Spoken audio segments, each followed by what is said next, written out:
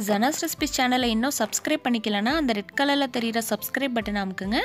கூடவே வரக்கூடிய பெல் ஐக்கானையும் ப்ரெஸ் பண்ணுங்கள். அப்போ தான் வீடியோ நோட்டிஃபிகேஷன்ஸ் கிடைக்கும். Hello friends, welcome to Janas recipes. நம்ம சேனலில் இன்றைக்கி சக்கரை பொங்கல் எப்படி செய்யலான்னு பார்க்கலாம். நான் இன்றைக்கி 1/4 கிலோ பச்சரிசியை அரை மணி நேரம் ஊற வச்சுட்டு நல்லா கழுவிட்டு வச்சுருக்கேன். 75 கிராம் பாசிப்பருப்பும் கடலைப்பருப்பும் சேர்த்துக்கோங்க. 1/4 கிலோ பச்சரிசிக்கு. வெல்லம் 200லேருந்து 250 கிராம் வரைக்கும் சேர்த்துக்கோங்க, உங்கள் இனிப்புக்கு ஏற்ற மாதிரி. மினிமம் இந்த பருப்பு பச்சரிசி எல்லாமே அரை மணி நேரம் ஊறி இருக்கணுங்க. பொங்கலை பொறுத்த வரைக்கும் நம்ம குழைவாக தான் வேக வைக்க போகிறோம். நல்லா 4 மடங்கு அளவுக்கு தண்ணி சேர்த்துக்கோங்க. நல்லா குழையணும். ஒரு 4 விசில் வச்சுட்டு தம்மில் வச்சுருங்க. இப்போது நம்ம குக்கரில் வச்சு ஒரு 3-4 விசில் வச்சுட்டு அப்புறமா பார்க்கலாம். 2 அல்லது 3 விசில் வச்சுட்டு தம்மில் வச்சுருங்க. வெள்ளைப்பாகு காய்ச்சினதுக்கப்புறம் நம்ம ஓப்பன் பண்ணி பார்த்துக்கலாம். இப்போது வெள்ளைப்பாகு ரெடி பண்ணலாம். ஒரு கிண்ணத்தில் தண்ணியை ஊற்றி கொதிக்க வைங்க. அதில் வெல்லத்தை சேர்த்துருங்க. சேர்த்துட்டு கிண்டி விட்டுருங்க.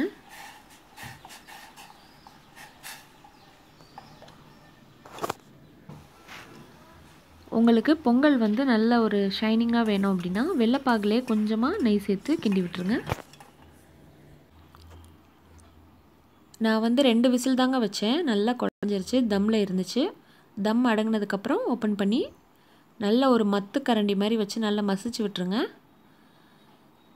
ஆல்ரெடி மசிஞ்சு தான் இருக்குது.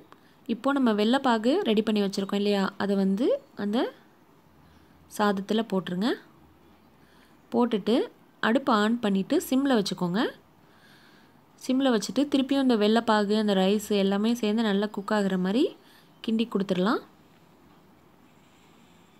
நல்லா எல்லா பக்கமும் வெல்லம் படுற மாதிரி அடியிலேருந்து கிண்டி விடுங்க.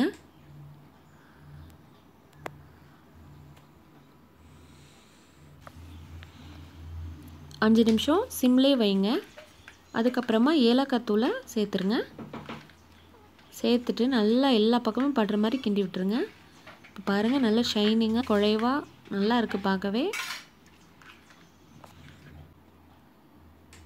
அதுக்கப்புறமா ஒரு 1/4 மூடி தேங்காவை துருவி அதில் சேர்த்துருங்க. தேங்காய் சேர்த்திங்கன்னா கொஞ்சம் எக்ஸ்ட்ரா டேஸ்ட் கிடைக்கும்.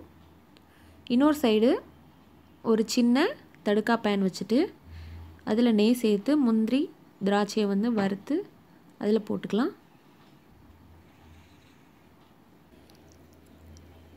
சக்கரை பொங்கலில் நெய் அதிகமாக சேர்த்திங்கன்னா நல்ல டேஸ்ட் கிடைக்கும்.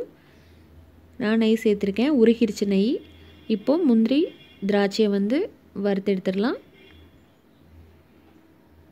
திராட்சை போட்ட உடனே டக்குன்னு கருகிரும். அதனால் ஆஃப் பண்ணிவிட்டு பொங்கலில் சேர்த்துடலாம்.